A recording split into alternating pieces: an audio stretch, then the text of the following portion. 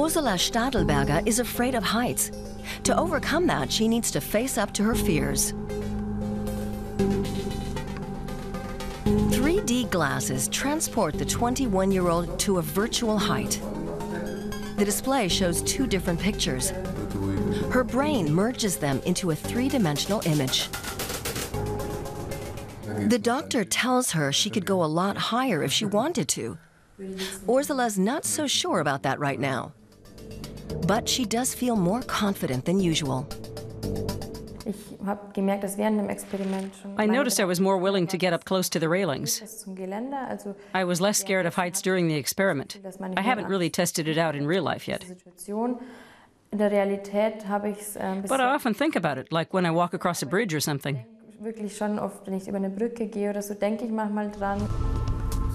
Andreas Mühlberger is a psychologist at the University of Regensburg.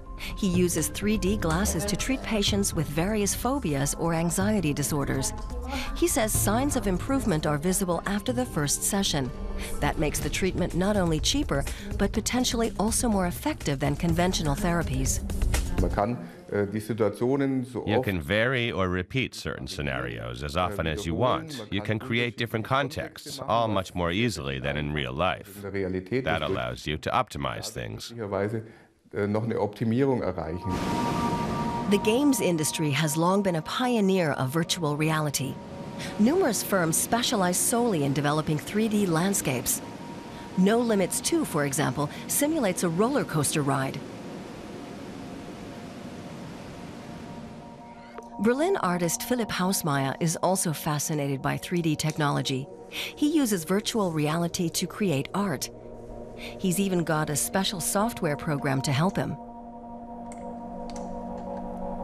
Only when seen through the virtual reality glasses do his installations become three-dimensional.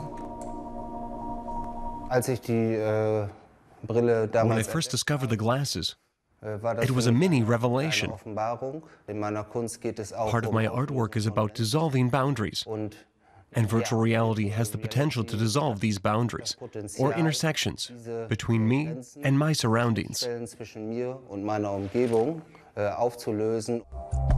Scientists at the Institute of Forensic Medicine in Zurich are also experimenting with the glasses. They use software to recreate the scene of a crime based on footage from surveillance cameras.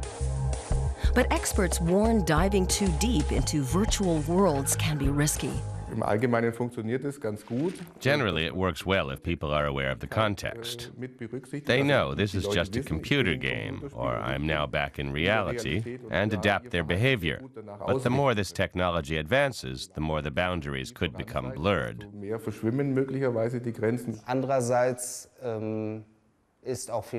One thing that's perhaps negative is the capacity for escapism offered by this technology. We can already see today people use it to escape to another world. Experts say the image resolution still needs improving, so more work is needed. But market leader Oculus VR plans to bring out its first virtual reality headset for ordinary consumers at the end of the year.